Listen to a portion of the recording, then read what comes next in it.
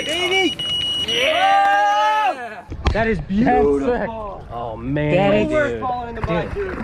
Yeah, way back to like the settlers' time. They like, they stalked him here for food. Unbelievable mirror ghost. Good morning, ladies and gentlemen. We just woke up. It's day 2 now, and we're about to head on back to Central Park. We could not sleep in Central Park, but we camped out outside. Last night was hell. We got to the campsite. It was supposed to stop raining around 1, but literally it's just kind of stopping now. It's like almost 5. It was raining cats and dogs.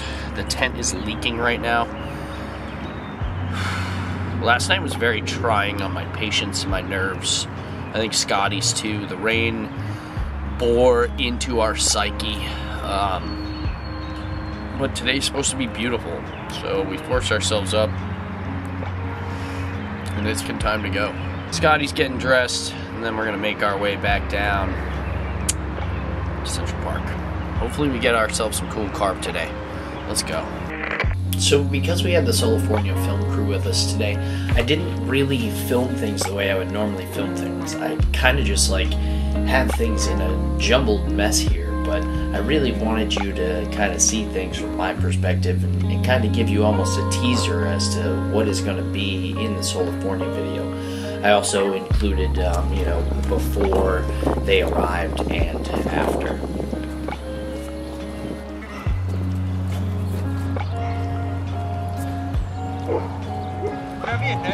Somebody's coming with one. Johnny's got you. Got Johnny coming in hot. Connor's hooked up.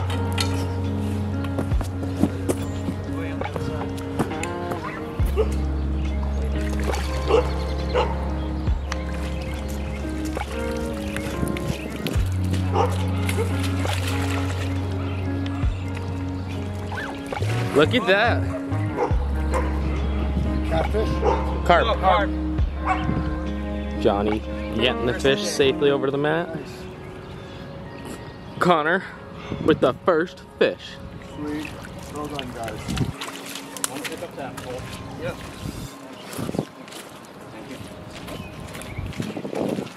Alright, let's get him over to the mat, nice and safe. So cool. Yeah, there's koi and stuff in here too. Really? Yep. There's some crazy fish. Diesel, calm yourself. This is a nice one, Connor. Yeah, he's like the more healthy one I've seen. Yeah, it's a little chunk. Yeah. It's got a little chunky chunk. It's that point, Todd. Going back. Yep. Boom! Woo!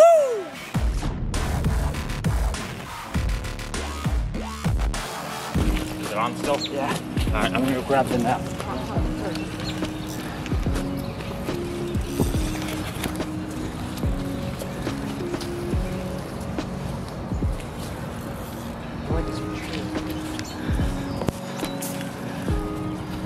Oh boy. He's coming right at us. So sick, dude. Yeah. It's a good looking fish. Yeah.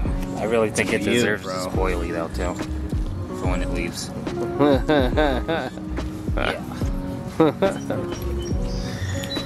It's a beautiful fish. Sick, eh, buddy? Yeah. Sick.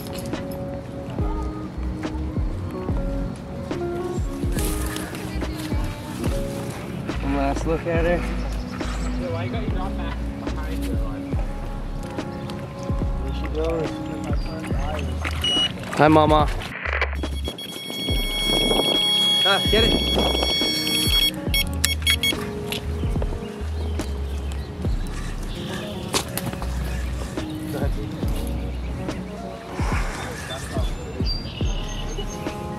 Come on, be something crazy. Good.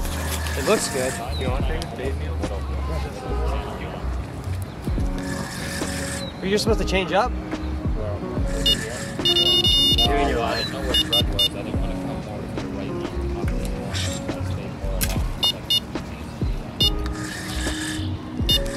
I was honestly thinking about going by where Connor is. How am I stuck in my line? Well, dude, the second I pulled up, I go, that's the carpiest spot here. Yeah. So right out there. Sean, you want to give him a hand? You got it? Yeah, I got it. Connor, that's coming this way, bud. You're good. I'm gonna be able to get him. Where? He's right here. Oh, that's a sick fish.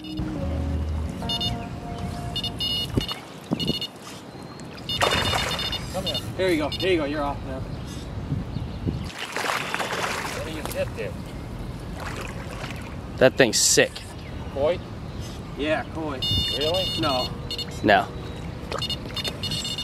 My line's resting on your back on it. Yeah, good. I don't know.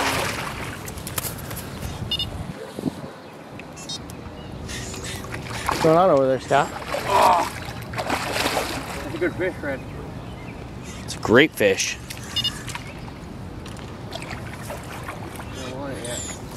Doubled. There it is. Boom! Sorry about that, Fred. That was a little sketchy. Oh, fuck. That's good. Didn't go. Alright, good. Most of the morning, the GoPro was mounted to the rod pod. So basically, you know, I was either on the camera, Fred was on the camera, somebody was grabbing the big camera, and pretty much every single fish that I hooked into, my camera was not on for it. I do believe Gabriel from SOLIFORNIA got a couple of the catches, but this next catch right here, I got on Scotty's rod right after he left. It was the first fish caught on one of Scott's rods during the trip, and I felt really bad, but definitely a beautiful comment.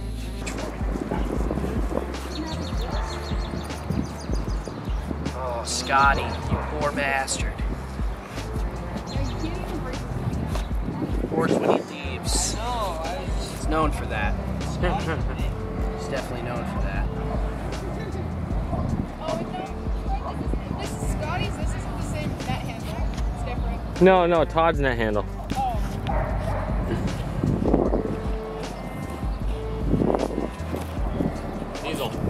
Diesel.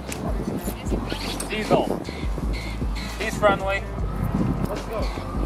You good? Yeah. Alright.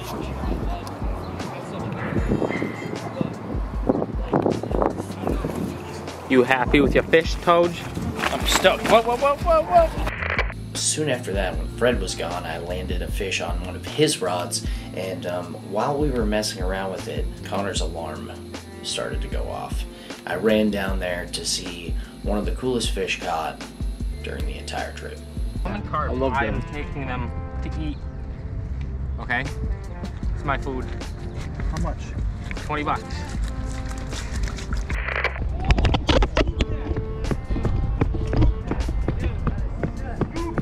Is it a mirror? Yeah! Woo! Yeah. That is beautiful. Oh man. So worth falling in the mud, dude. So worth falling in the mud. That's a big one too, son. Yo, can you? Dude, oh, that's a big fish, dude.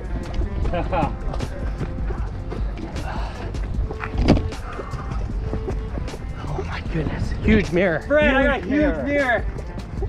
That's a mirror. That is cool. That's like the gotta be one of the biggest in the lake, dude. Dude, I got a ghost in there too, I'm pretty sure. No, I looked at it. Oh, it isn't? Okay, good. But still a nice fish. Yeah, right? They're not really considered invasive anymore. They've been around so long. And they were specifically put in here. So yesterday we're doing something like totally fine with our tent up all day. No problems. Cops come talk to us. No problems. The people at the park say no problems. We even like know the people now at the park saying that we have zero problem. And now they're freaking. These two decide that the tent has to come down, so that's great.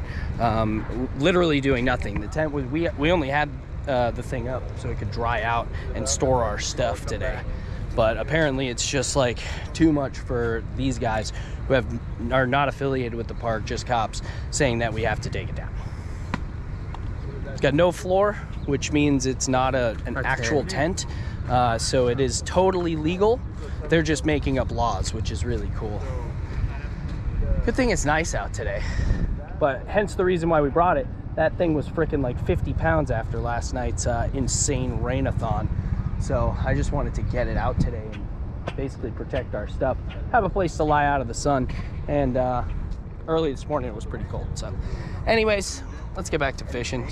This is a weird and wild episode. I'm not really filming things correctly.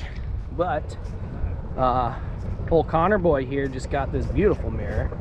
Absolutely gorgeous. Nailed it. Monster head. So let me just get this off my chest real quick. Day one, it's rainy, it's crappy out. Not many people are out in Central Park. Day two, it's beautiful out. And, you know, the park is packed with a bunch of ritzy people. The cops didn't give a damn day one what we were doing with the tent or anything like that. And day two, they give us hell for the exact same setup we had.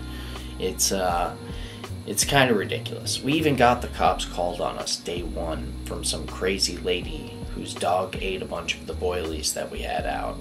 And she flipped out at us because her dog was off the leash and ate the carp food. It was ridiculous. Anyways, when the cops showed up day one, there was literally no problem. I should have actually filmed it. I didn't. It was hilarious. And the lady was ridiculous. I might even have the footage of her, but I'm not going to go scrubbing through that stuff. I literally just went through and tried to find the fish catches. But Central Park is a nutty place. I got into it with a bass fisherman. Lots of things happen. There's just a lot of people. A lot of things going on. These cops just really had this, you know, attitude like they just, you know, had to do something because we looked like we were camping, but really it just looked like we were fishing. Regardless, about an hour later, everyone else had their bivvies set up all along a different part of the pond. So it was like, and nobody said anything about it. The ice fishing tent is just like the bivvies. There's no floor, and it should be completely legal in the park. The park guy even said so. So the fact that we even had to take it down was ridiculous. The cops were putting up such a stink. Fred was talking to them for like 30 minutes, trying to like be like, I don't understand why, like you're making no sense. But eventually Fred just came up to me and was like, can you take it down? And that's, you know, literally right before I recorded this last little excerpt. Moving on into the video. Just after this, now Gabriel, the cameraman for SOLIFORNIA, he was with us for quite some time, but Sol, the owner of SOLIFORNIA, had not shown up yet. And minutes after he showed up, he was, you know, really wanted to catch a fish in Central Park. And I was having a conversation with him, telling him to relax, that we were on fish and that he was going to get one. No problem. Just chill out. It's gonna happen. And literally while we were having this conversation, the rod screamed out. Todd, this battery's gonna die right now. Real. So real.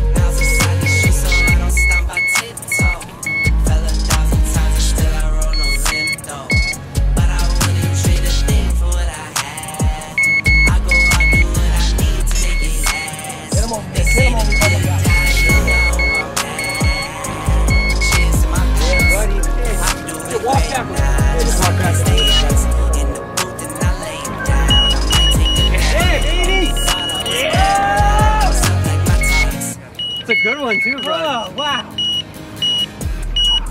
That's a good one. Holy, that's a good one. Woo! That's a good one. Yes!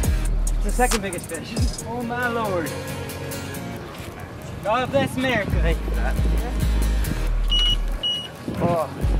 Trying not to rub the carp slime through my already nasty hit. Yeah. So you gotta pick it up before this camera dies. That was crazy. Isn't that fun? So fun, man. That's a chunk, but That's a killer, bro. that was right after. Hey, it's the second biggest fish of the day. You did. It's the second biggest fish of the day, man. Yeah, baby. Is this your first ever carp? Picks, Lindsay? Yeah, I got a lot. I put on the Get it, baby. Yep, that's it. And now, Wow. What a fish. Ah. that's it. Yeah, baby. Beautiful.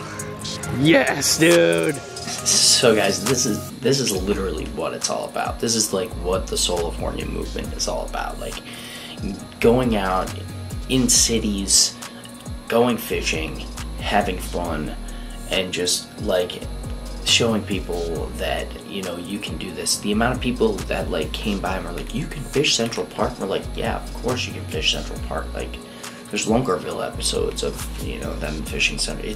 There's signs everywhere saying you can't fish. Like, of course you can fish Central Park.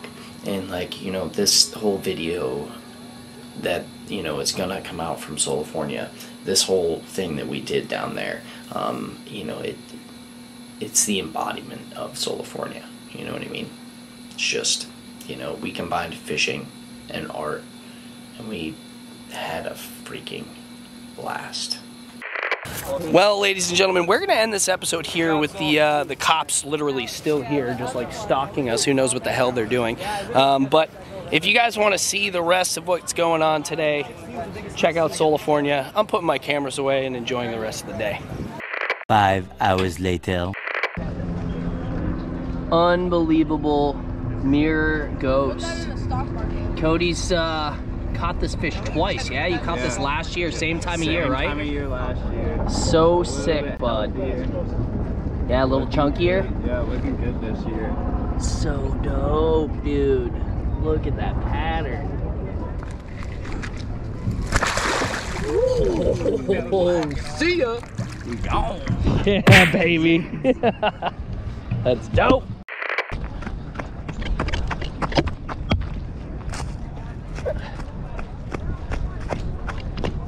Where's your net?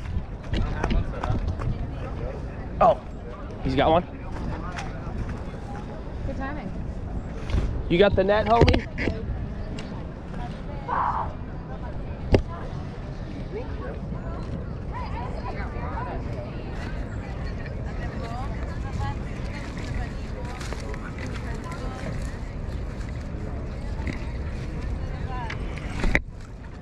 Hold on, time out. Oh, that's a ghost. Is it a ghost? I think so, or it's really light. It's very light. Wait, no, wait, not. It's very light. Those little pretty comments.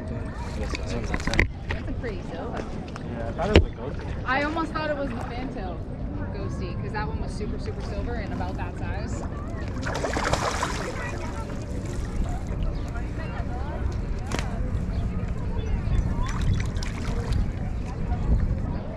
Nice.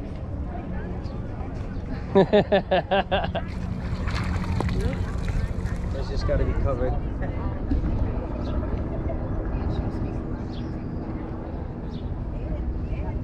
Sick, Brad. Well, guys, Sol and everybody took off, so it's just me and Scotty over here. Everybody else is over yonder. We would be hanging out with them, but my alarms don't go far, so I got to sit with them. So we're over here chilling like losers by ourselves, hoping to get one last fish, hopefully each, before the end of the trip. We gave our last handful of fish each over to all the fine folks over at SOLIFORNIA. Super freaking pumped that you guys came up. And guys, I don't think I've even talked or showed you about what we did yesterday. So back at the office, we will discuss that after this video, but we'll see if we can get another fish or two. 3 hours later. So we were grinding it out at that spot for quite some time, to no avail. I believe we had one run. It was getting dark. It was starting to get dark, and it was starting to cool off, and all the crazy boat traffic was about to slow down. So I had a feeling that we should go back to where we started during the day. Before the boat traffic really hit hard, we were doing really well there. And once the boat traffic started, it was just, you know, all the fish were gone. So I convinced Scott that we got to go back to the original spot. We get back there, and within minutes, I'm hooked up to this fish. So the GoPro was dead, my big camera was totally dead. my phone was dead, so really we couldn't get any of the footage of the fight. But the fight with this fish was insane. This fish, as soon as it got hooked, went straight into a snag, and I got snagged up the day prior in the exact same snag, and eventually just got fed up and broke off. And I had a conversation with Fred later, and he told me, you know, with carp, if they can get into a snag, they can get out, and most of the time they're still hooked. So you gotta wait it out. And I was like, really? He's like, yeah. So I sat there and I waited it out, and nothing was happening. So I pulled back on the rod a couple times, and then gave it another couple pulls, and then I felt a tug back, and I was like, oh my goodness, in my head, like, is this real? So I did it again, and I felt the tug back again, and I did it again, and I felt the tug back again, and I was like, guys, the fish is still on. And then all of a sudden I pulled back, and it just like took off, screaming, and I managed to get it to the bank, and it was my coolest fish of the entire trip. This beautiful ghosty. We were surrounded by a big group of people, little kids coming up, checking her out. It was freaking awesome.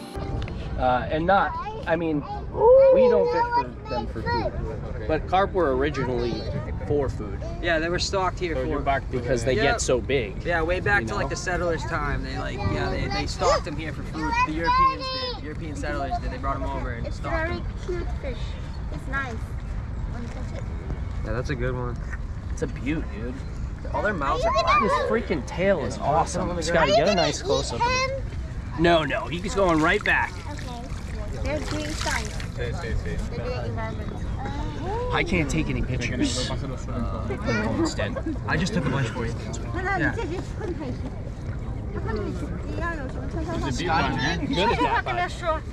Is this what we got it on? No, that's banana and pink. Is what I got it on? Yeah. The banana pink? I said that! I swear to God it was the banana, yeah. I'm pretty sure it was. Or it's a yellow and a pink. You're welcome. I want to know what the hell it is. It's interesting. I sent a video of it to Fred. I feel like we should just run it down. But wait for me. Yeah. Oh. Well, I guess not. Just You get good? a nice release. Okay. Give it a little kiss for me. Ah, baby! Oh, she's out, dude. I like trout. Yo, go get your shit, dude. I know. Holy shit. Fred. Look at that thing. Hey, you want to bring it over under the light over here? Oh, that's a good idea. Yeah. Oh no, let me change the light. Oh, yeah. Sick, Fredo. This might be one of the last fish we get here. Perfect. I got a couple. So. Nice job, Fred. That's a chunky fish. Well, folks, there you have it, the last fish right before the end of the night at Central Park. We actually ended up going back to the car and grilling at the truck. It's too bad that everything of mine was dead, or I would have taken some video of it because it was pretty awesome. We were just grilling burgers right in the back of Scotty's truck, literally right in front of Central Park.